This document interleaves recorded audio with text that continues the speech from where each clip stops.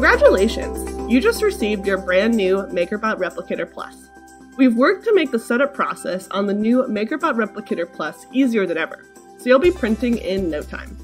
If you haven't already, make sure to download the MakerBot mobile app on iPhone or Android to help guide you through the setup process after watching this video.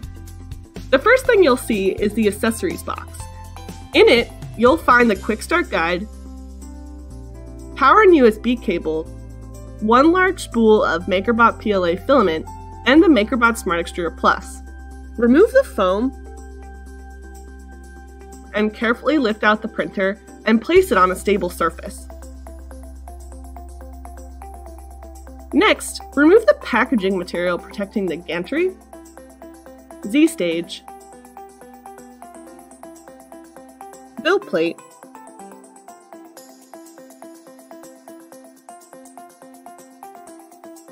and extruder.